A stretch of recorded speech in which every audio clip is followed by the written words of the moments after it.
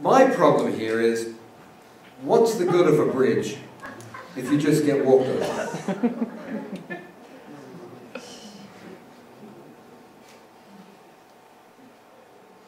It's also, I commit myself to. It's a bit religious, isn't it? My life is devoted to something higher. Yeah, anyway, which means you're down below. Anyway, yeah, you get the metaphor. It goes on. I will endeavour to translate the original message faithfully to satisfy the needs of the end users.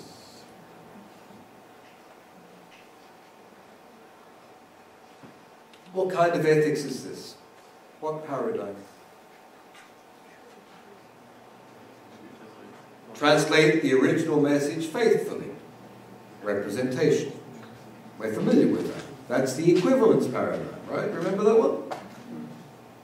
To satisfy the needs of the end users. What kind of ethics is that? Loyalty.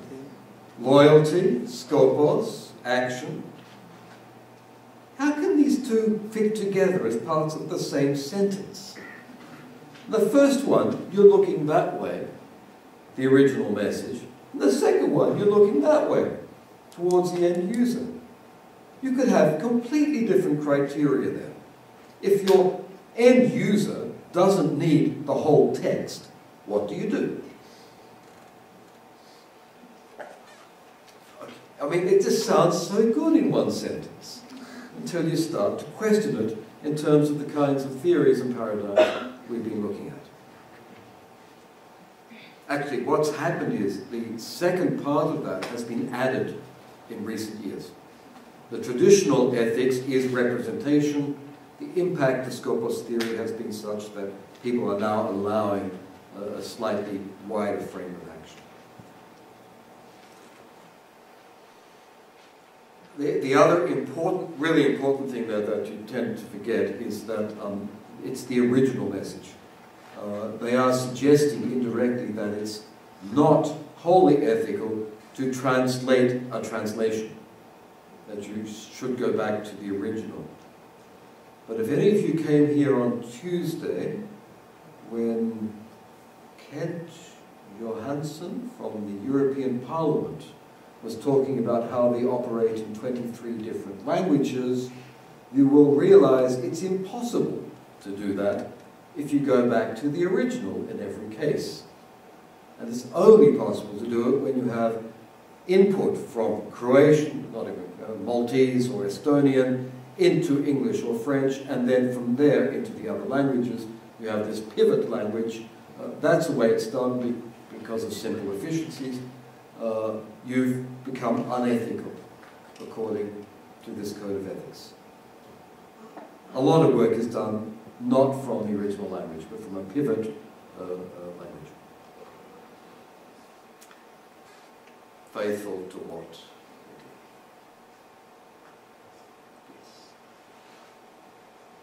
Yes, and the message. From the perspective of deconstruction and indeterminism, sorry, what is this message? It's an act of faith. Okay. All right, let's move on. Okay, good. I acknowledge that this level of excellence, I mean, it's got to be real excellence. If you can combine all those things in one performance, you're doing very well. It requires mastery of the target language equivalent to that of an educated native speaker. This is interesting. It's changed. Traditionally, it was you have to be a native speaker. Your L1, or your main language, has to be the target language. Okay? Now it's changed because of the demands of so many parts of the world where we don't have enough speakers of English to translate into English. Amazingly so, but that's the way it is. And in any small culture or small language, you'll find many, many translators going out of their main language into English these days, just through economic necessity. That's recognized there. They do have very good English. That's fine. Why just the target language, though? They don't say anything about the source language. Most peculiar. I also point out that one of the long-standing debates in interpreting theory at the United Nations has been the Russians' insistence that the interpreter should work from their main language into their foreign language, L2, L3, or B or C language for you here. Whereas all the other booths in the United Nations held the opposite, that you would be interpreting into your main language. Why would Russians have a different code of ethics? Why would they be so different? Can anybody Russian here elucidate? No. No? Russian. It's exactly. They don't trust anybody else to understand them, and they're going to make sure that they control the outgoing message. It's mistrust of the other interpreters, I think. But it's also quite legitimate. I find occasionally I've had to interpret into my B language, which is actually French, believe it or not. And I'm quite happy with the result, because I've got a really, really heavy English accent. But the person I'm interpreting is an English speaker. So for me it's sort of logical, isn't it? That if you're listening to an English person in French, they should have an English accent. Anyway, I've been justifying that for years. Alright, so it's questionable. You can question. And the Russians have questioned it, and there are very good reasons. I also noticed, I hope interpreters do that you do try to interpret out of your second or third language. Because it's so good, it feels so great. Because you've got more time to reformulate. You know, your understanding, your comprehension is faster, and it opens up space for reformulation. And I was convinced I was much better into French than into English. Unfortunately, the French receivers didn't agree. All right, up-to-date knowledge of subject matter and terminology in both languages. Very peculiar formulation in both languages, but they've only talked about one language. Strange, is it not? Access to information resources and reference materials and knowledge of the tools of my profession. Which I found interesting, because this is new as well. The technology has come in. It doesn't say you have to be able to use them, you have to know about them. So sort of translation memories, you've got to know it's over there somewhere. But a lot of, not your generation should be very good with translation memories, incorporating machine translation, at least. But you're aware that the older generations, there's still a lot of reticence to use translation memories. And that's sort of recognized that. Now, okay. Efforts to improve, broaden, and deepen my skills and knowledge. All right, why not? What's interesting for me in that lot is that it assumes that you, as a translator or interpreter, are going to work alone. Now, when I studied medieval translation practices, they would never have had anything like that, because they were always working in teams. You know Arabic, you know Latin, somebody knows astrology, you get together and sort out the text, speaking whatever you can. And teamwork would produce the translation. It wasn't until Etienne Dolet in 16th century France that you get the first code of ethics that says the one person should know both languages. That you get the individual translator in philosophical, religious, or literary texts. Prior to that, teamwork was quite normal. What's interesting to me now is that a lot of translating, the volunteer translating the stuff for Wikipedia, the stuff for Facebook, etc., or if you go into Google Translator Toolkit, it's built that way so that you can work as a team. You can be translating with other people. as it was in the Middle Ages. Unfortunately, the code of ethics has put in this enormous presupposition that you are going to work alone. Perhaps in future you won't want to work alone, and you won't be able to, in any case. Localization projects involve teams. Teamwork is not envisaged in this code of ethics. See, well, I don't get invited to the ATA very often. You can see why.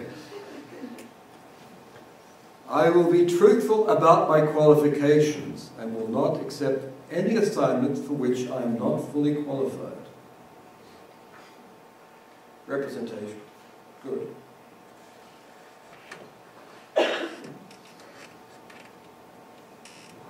But I tell you, I mean, everybody gets an assignment and you don't know about it.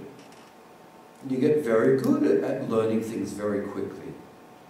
You know, when I was doing my medical conferences, I spent 3 days reading medical assignments on the topic. And qualified? No way. If I was qualified, I'd be a doctor and I wouldn't have to be an interpreter. Okay, so qualified. I will safeguard the interests of my clients as my own.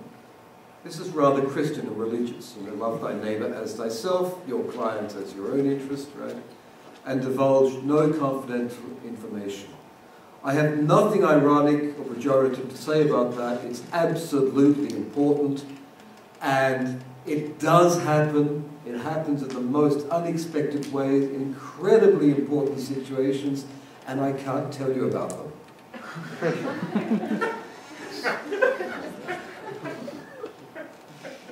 But it will happen to you, okay? And just remember, don't. You will be tempted to do something, and you won't be able to do it. It just, don't do it.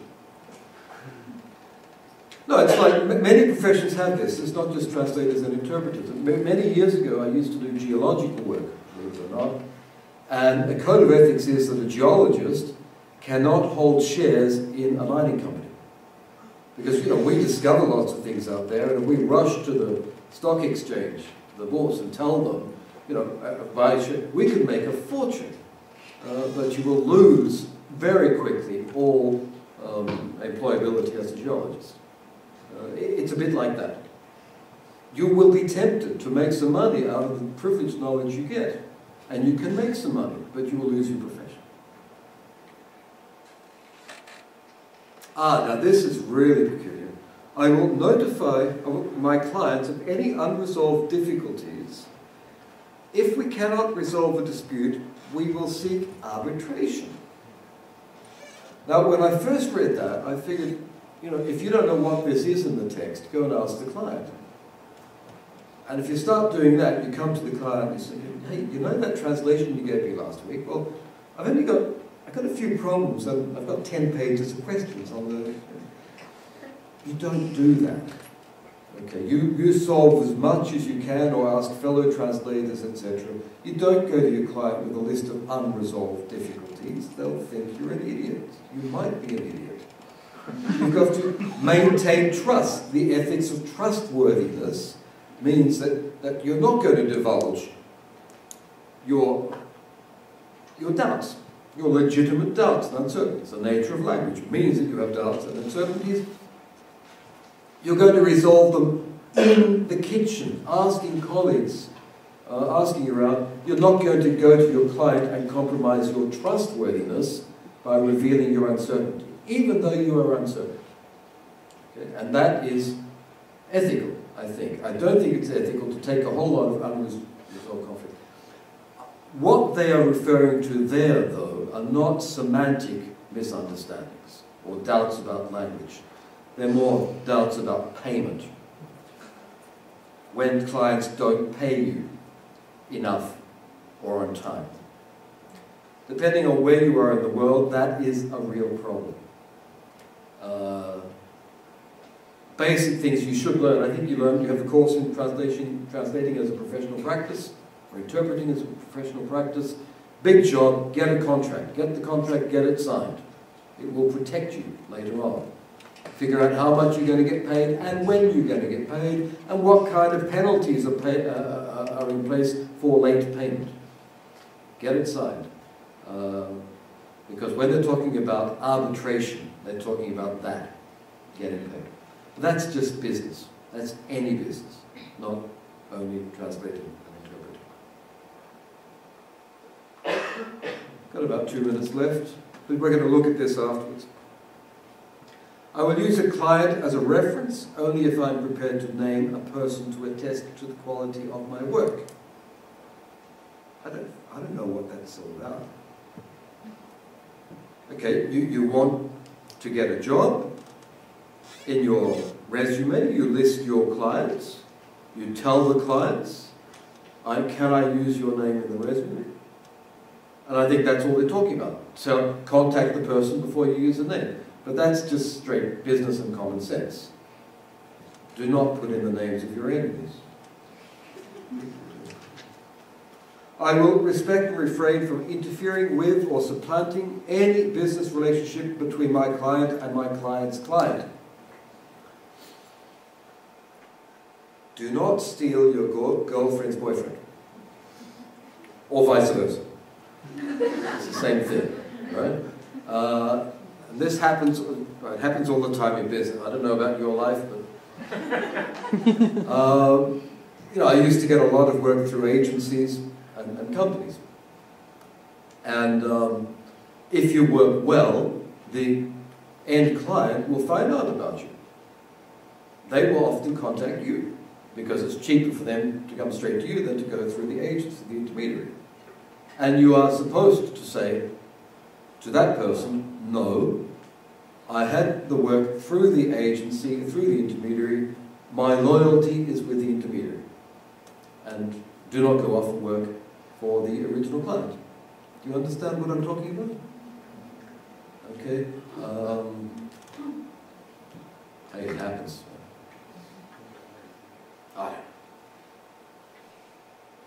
I don't know. I mean, my best clients have got to be like that, but 2 years later, you know, 2 years later they phone you up and say, can you do a big job? Oh, after 2 years, yeah.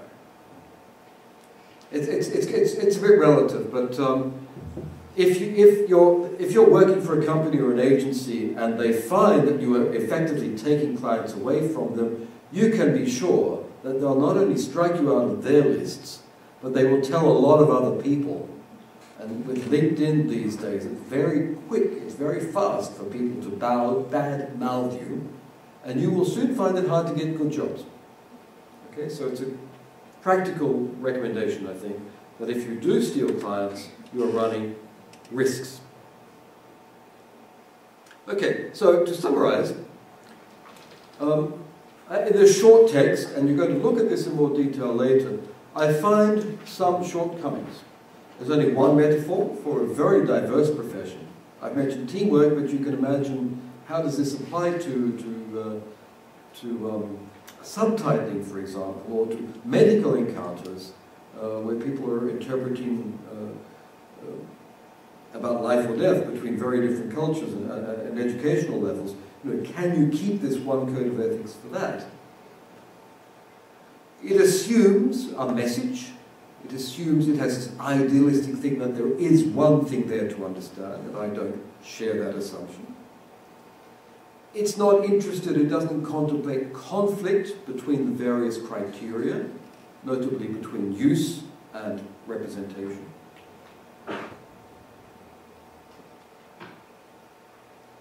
And it's badly expressed there, but ultimately it gives you the profile of the perfect person, of what everybody would want, who's doing all these things at once,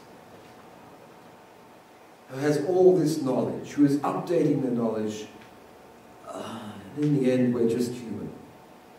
In the end, this ideal profile of the complete professional is unrealizable and will only serve to make us feel inadequate and guilty, as translators and interpreters have always been.